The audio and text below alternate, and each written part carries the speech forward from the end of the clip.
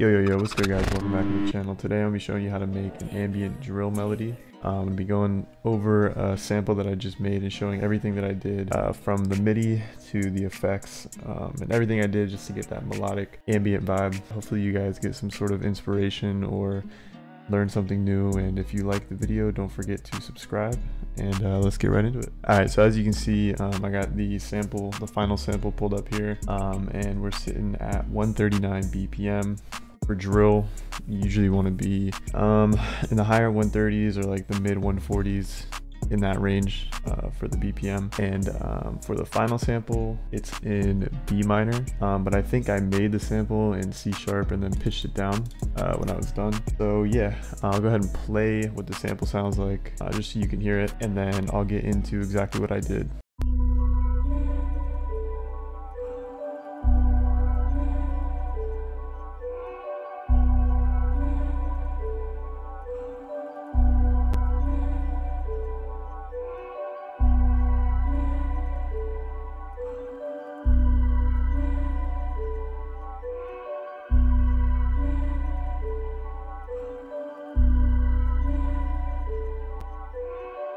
Yeah, as you can hear, pretty ambient, pretty melodic, pretty dark, with the vocals going and the bells and the textures and everything. It just kind of gives it that really ambient vibe. So yeah, I'll go over everything that I did from the patterns to the effects. Alright, so the first thing that I did is I grabbed this one-shot bell.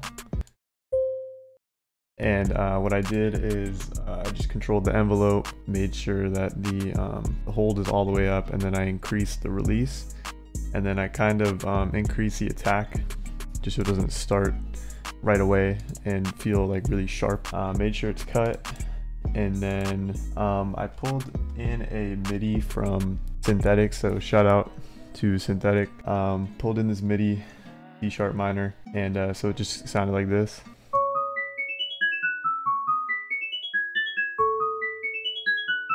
Yeah, I mean, it sounds really bad just with that, but that's why I added all of these effects right here. I added a bunch of EQs, just a little, take out some harsh frequencies, take out some of the lows, some of the highs, did it again, and then took out a lot of the lows there. So this is what it sounds like with that. And then I added reverb, delay, and I added this plugin. I think it's, yeah, Finisher Micro. It's a free, I think it's free, or it was free for a limited time. But this is a really good plugin. It has a bunch of different presets, and they just kind of add like little touches. So this preset adds like a little like high pitched kind of ambient sound. So I added that, and then I half-timed everything. And so it sounds like this.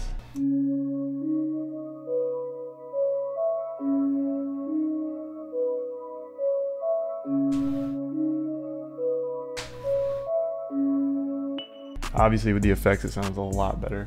Alright, so the next thing that I did is I just duplicated the same bell over, and then what I did is I had the original pattern in here. So I copied over the original pattern from the one that I just showed, and then I selected all of it, hit Alt-Y, and what that does is it flips it horizontally, so it puts the end at the beginning and the beginning at the end. And the reason why I did that is because I knew that I was going to reverse it when I bounced it out as an audio file. So I just hit Alt-Y, reversed it, and then quick render as audio clip out here like this. I pitched it up a full octave, and then I reversed it, and I added a bunch of effects. I added halftime, reverb, this plugin called Shimmer by Valhalla.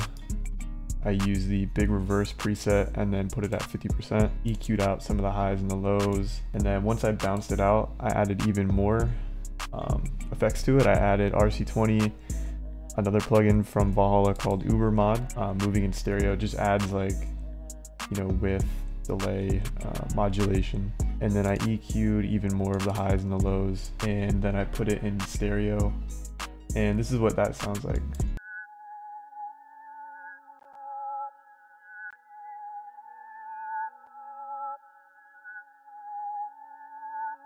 Yeah, it's like kind of low, you know, kind of in the background, but here's what it sounds like together with the first pattern.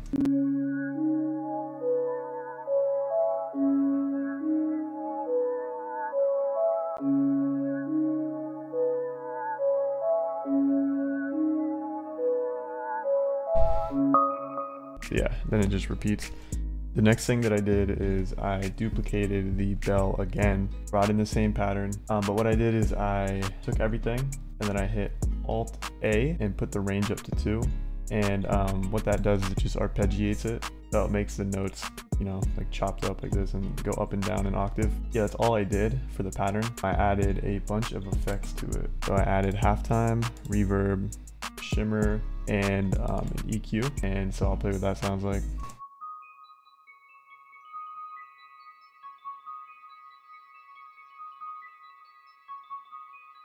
So just even more ambience, even more of a melodic sound, kind of just in the background. Added a bunch of stereo to it. And so with those 3 bells, it sounds like this.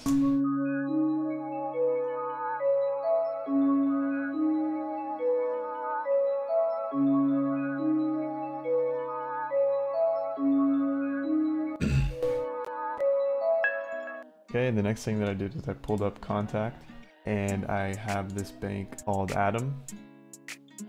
And I pulled up this preset Oxygen. This Contact bank is really good for like pads, bells, just kind of like ambient sounds in general. So I pulled it up and I found the sound Oxygen. What I did is I just EQ'd out some of the low end and that's it for the effects, and panned it to the right, added some separation to it, and it sounds like this.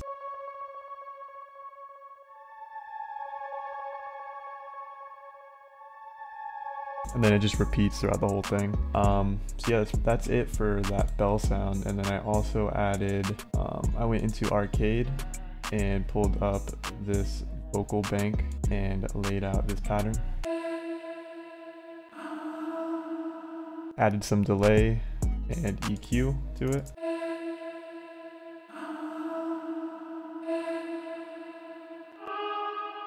And that's it, it just repeats. So with those 2 things and the bells, it sounds like this.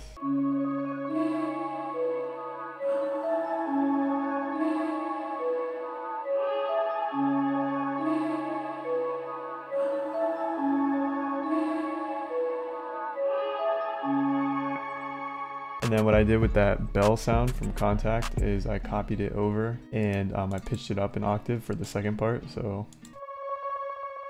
sounds like that for the first part, and on the second part. And the final things that I did was just to add a bass and textures. I have this bass pulled up right here. It's 1-shot bass. I just made sure to turn everything down, put the hold all the way up, make sure it's cut, put it in mono, and just a really simple pattern throughout the whole thing. And then I found 2 textures from a 1-shot pack. This one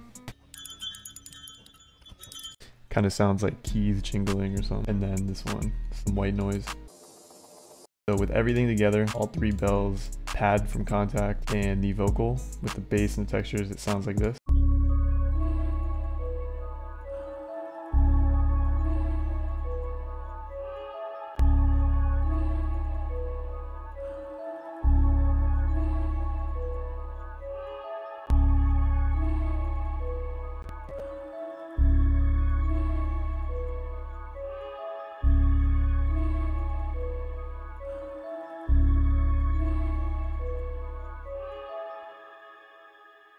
Yeah, once I had all the sounds laid out, I knew that it sounded good, so I was happy with it. And I just sequenced it out with the stems like this. And then I exported it as an MP3 file, brought it back in, and pitched it down 2 semitones. So we went from C sharp down to B minor, and this is what it sounds like in B minor.